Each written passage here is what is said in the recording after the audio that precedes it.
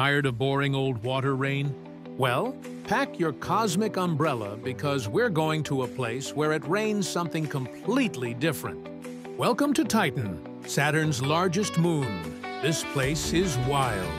It's the only moon in our solar system with a thick, soupy atmosphere.